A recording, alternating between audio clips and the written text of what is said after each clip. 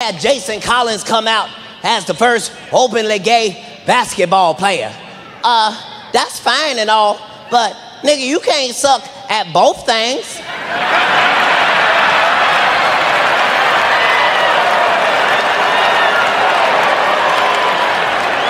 I said we didn't know you was gay, and we didn't know you was a basketball player, nigga. What the fuck? This nigga averaged 0.3 points a game. We do that shit from the house.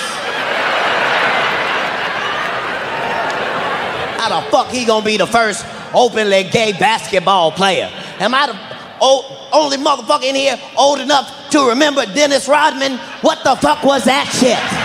That was the first gay basketball player. Get the fuck out of here. I watched that nigga get 38 rebounds in foundation, mascara, eyeliner, eyelashes, lip gloss, chapstick, lipstick.